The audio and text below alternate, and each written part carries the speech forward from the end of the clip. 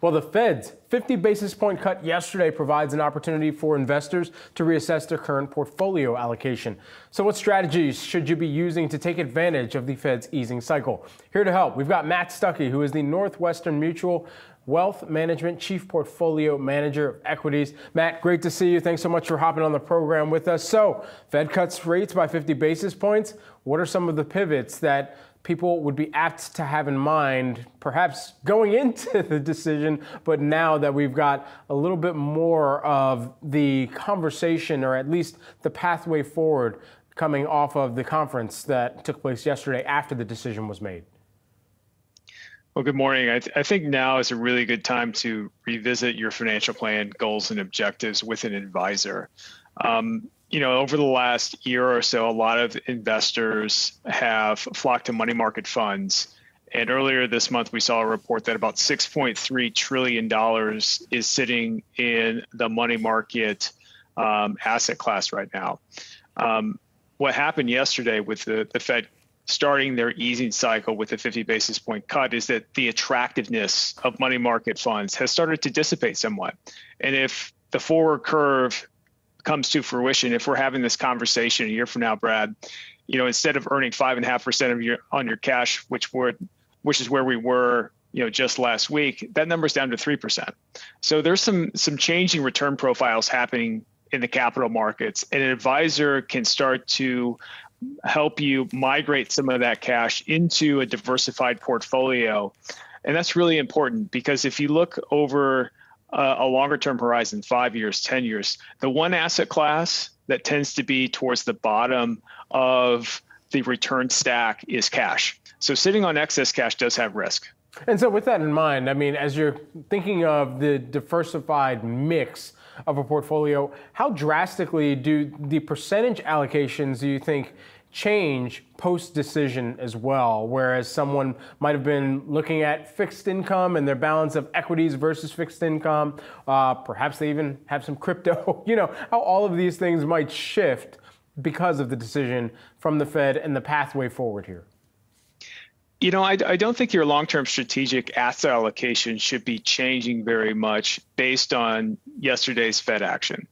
However, what we've seen is that over the last couple of years, the allocation that investors have had towards cash has risen dramatically.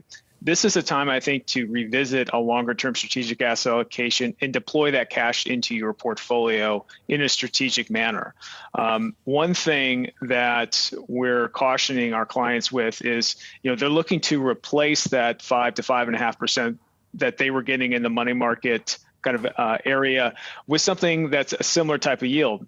But today, you have to take more risk to achieve that. There's a lot of conversation about, can high yield bonds make sense here as a replacement to the types of yields that we were getting in the money market space. That's a very different risk. There's credit risk there. And right now, that credit spread is just at 3% or so. Rewind the clock 2 years ago, back when some recessionary concerns were elevated in 2022, that spread was 6% or 600 basis points. And if we were to revisit that, that's a 10% downside to the high yield asset class if that were to happen.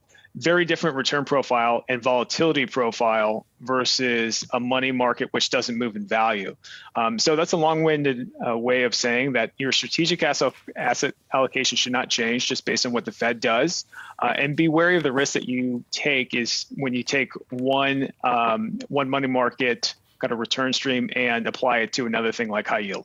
Matt, while we have you, technology in past cutting cycles has outperformed. Is that anticipated to be one of the sectors or themes that continues to catch a bid from either the larger institutions or individual investors out there that are trying to pick and choose where they should continue to lean into themes that have done well over the past year, 18 months, or take chips off the table?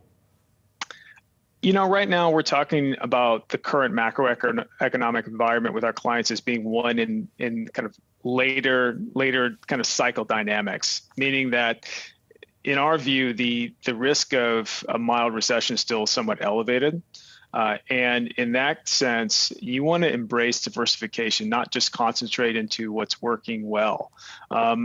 If the economy does achieve a soft landing, yeah, sure, technology could continue its current momentum, but it is a higher beta sector.